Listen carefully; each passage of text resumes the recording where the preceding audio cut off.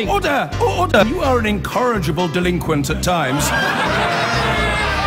Behave yourself, man!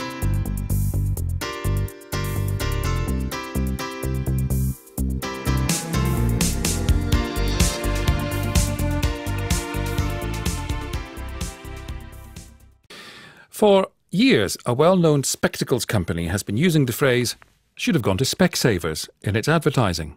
The phrase has entered everyday use, and now the company wants to trademark the use of should have with an apostrophe and should have without an apostrophe, if you can imagine such a thing. Tanya Clark is a trademark attorney at Withers and Rogers. How can a company trademark a word that's in everyday use?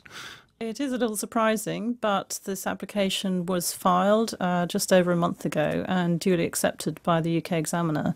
The application was filed for the usual goods and services which you'd associate with Specsavers, such as eyewear, optician services, hearing aids, but they did also include another class of goods which covers printed matter, and this would also cover greeting cards, writing paper, and goods like that. So effectively, if it goes through to registration, they'll have a monopoly which they can renew in perpetuity, because that's what trademark registration is all about. They last for 10 years and then you renew them for all of those goods and services. So it means what in practical terms for, I don't know, for the company's rivals, for example?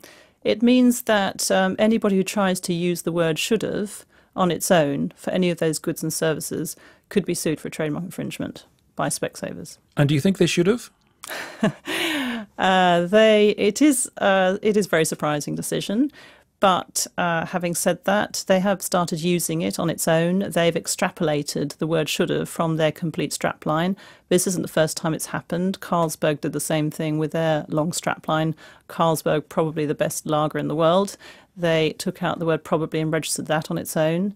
Nestle have registered just have a break, and not their full strapline, have a break, have a Kit Kat. So there's a bit of history behind it, but not many examples of just a single word being registered, especially just a common verb. And now I'm hungry and thirsty. Can anybody stop this? Could rival companies appeal if they read the small print? There is this 2 months window of opportunity. It was advertised on the 12th of August, so for 2 months, in other words, until the 12th of October, third parties, any third party, whether competitor or not, could file an opposition object to that application. If there's no such objection, it'll go through to registration and Specsavers will be sent the certificate of registration. And I'm guessing that around the UK, the boys and girls in marketing for lots of companies might be looking at this thinking, hey, hang on a second, what can we trademark? I think that's exactly what's going to happen with the pressure of social media and having to get your key messages across in a very succinct way.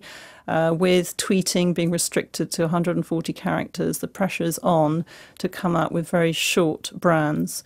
And strap lines, by their very nature, tend to be quite long. So I think that all the marketing departments are going to start looking at their slogans and deciding whether there are key words which they could start using and trying to associate in consumers' minds with the product or with their house mark without actually using their brand. And I suppose an upside of this for Withers and Rogers and other trademark companies, it's good news. It's very good news. And to be encouraged, says Tanya Clark, trademark attorney at Withers and Rogers. Thank you. Thank you.